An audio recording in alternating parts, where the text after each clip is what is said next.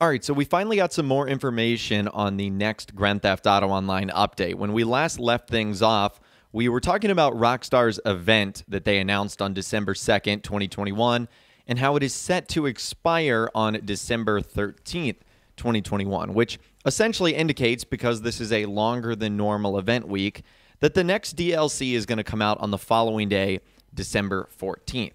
So because of that, it looks like we now have the release date, but we still really don't know entirely what the update is going to be about. We know it's going to feature some familiar faces. It looks like there's going to be a legitimate business involved. Many have speculated that this is going to be a hybrid of Tuners Part 2 and After Hours Part 2, but we still don't have any official concrete details yet from Rockstar, other than that very small bit of teasing they did. The majority of the information we've received has actually come from music artists teasing their involvement, and it looks like there was another artist who actually did. So we ended up seeing this from Rockstar Games insider TezFunds2, who retweeted the music producer Black Mass, who said GTA 5 x Black Mass very soon. And he said, popular music producer Black Mass is teasing his music being featured within GTA Online's next update. And you can see that Black Mass put that out on December 4th. So that actually happened over the weekend, with TezFunds2 being alerted of it the following day, December 5th. When I first saw this, no offense to Black Mass, I actually had to look up who that was, because I didn't really know his music or what he does really all that much. He's a rapper, he's a music producer. He's actually from Atlanta, which is my hometown, so that's actually kind of cool. Go Black Mass. So it looks like that's the style of music that he's going to be adding to the game. Now, he did end up putting out a follow-up tweet. Someone ended up asking him if he was going to be on a radio station, and he just simply responded with yes, he was going to be on a radio station. So I don't know if he's going to be the host of a news station, if his songs are just going to be featured on a radio station, if he is going to be a resident DJ at either the Music Locker or either at our nightclubs. That I'm not sure. So we will just have to wait and see. But it looks like he is going to be the newest addition to Grand Theft Auto Online, Black Mass. So not sure how many of you guys know of him, but he's got a pretty big following, and it seems like his music is pretty cool. So I'm assuming you guys are going to enjoy that as well. Now, there was more follow-up from Rockstar Games insider TezFunds2 on the GTA forum site. He said, so far, we have Dr. Dre and the increased likelihood of DJ Pooh and Jimmy Levine appearing in the next update. And then you have Ne Joel Broco, Seki Vinci, however you say that, and Roshi RD, who have announced their music being featured in the next update. Now we have Black Mass announcing his music is featured in the update too. It seems like there are going to be a ton of music artists involved too, but these select few broke their NDA earlier. So NDA is non-disclosure agreement, which essentially means you just can't talk about it. And what TezFunds2 is saying here is it might not be just these people involved. There's likely a possibility that there's going to be a handful more, because these people have just chosen to break their silence earlier, which honestly is not really a great idea, especially if any of these artists or producers really want any chance of working with Rockstar again, just because we know how secretive they are.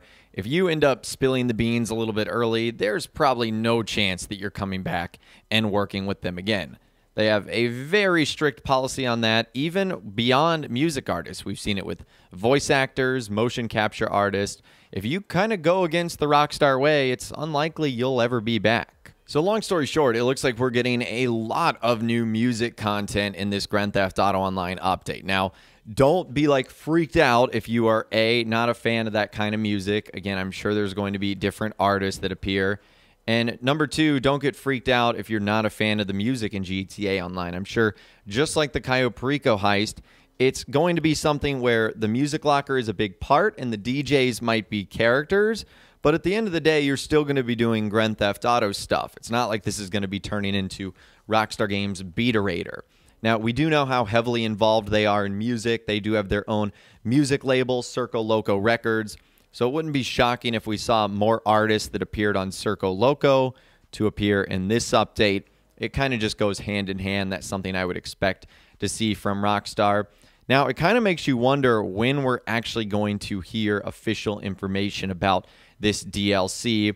Well, it kind of made me think of all the other December updates when they were announced and then when they officially ended up coming out. So of December 2015, we had the Executives and Other Criminals update. That was announced on December 10th, 2015, and it released 5 days later on December 15th. In December 2016, we had the Import-Export update. It was officially announced on December 2nd, 2016, and came out about 2 weeks later on December 13th. 2016. In December of 2017, we got the Doomsday Heist, which was announced on December 7th and then came out on December 12th. So that was about 5 days. In 2018, we had Arena War. That was only announced 1 day before on December 10th, 2018, released on December 11th, 2018. In 2019, we got the Diamond Casino Heist, which was announced on December 5th, 2019, with a release date being December 12th, 2019. So again, about 7 days. And then Cayo Perico is kind of the outlier. It was announced officially on December 20th, 2020, and then released on December 15th. Although that initial tease didn't really include like a lot of information. A real trailer and screenshots came out much closer to the release date. So if we take away some of the outliers, like Arena War that was only announced the day before, and the Cayo Perico Heist, which was announced almost a month before, we're basically looking at a week to 10 days before the update is announced. And so because of that, we're kind of like right in that time point where we should be seeing the next update get announced. So hopefully within the next couple of days. I don't know what's going on in the Red Dead Online front, so maybe Rockstar chooses tomorrow to make that announcement, because people were even asking about that, and we'll tie this into Red Dead Online. Essentially, Rockstar has not been working on Red Dead Online. Even Insider Test Funds 2 says no new update in development is a likely scenario. Rockstar moving to a different development environment is entirely possible, but it would make more sense to see that happening across the board, including GTA Online 2. Unlike the current case, where GTA Online is receiving QA beta updates and where there is none for Red Dead Online. We will have to wait and see what happens. So if Red Dead Online is not getting an update tomorrow or nothing is going on, well, Rockstar could then use Tuesday as an opportunity to talk about what's going on in the world of GTA Online. So long story short, I think we're getting pretty close here to finally hearing from Rockstar regarding the next Grand Theft Auto Online update. And you know what? It's about time. They've been radio silent, in my opinion, for far too long. So it would be nice to see them, tell us what the update's going to be about, how we can get excited for it, the things we need to know, what it's going to involve, and who it's going to be with, all that sort of good stuff. So I'd love to hear from you guys in those comments down below. When do you think we are going to hear from Rockstar regarding the next Grand Theft Auto Online update? And what do you think it's going to be about? Let me know your thoughts, opinions, and more in those comments down below. I would love to hear from you guys down there. If you guys did go and enjoy this video, though, a like rating would, of course, be awesome.